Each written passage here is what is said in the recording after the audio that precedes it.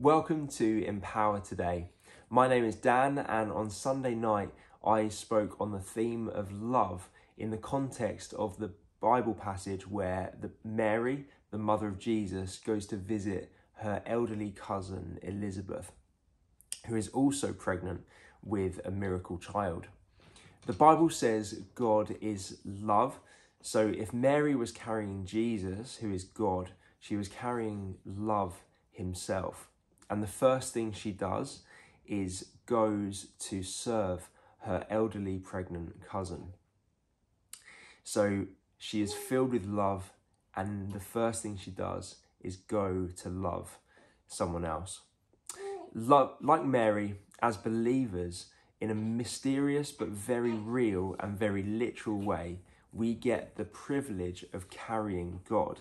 We get the privilege of carrying love himself. There's a man named Chuck Parry who I think is the happiest person I've ever met, and he sees hundreds of people getting healed every week.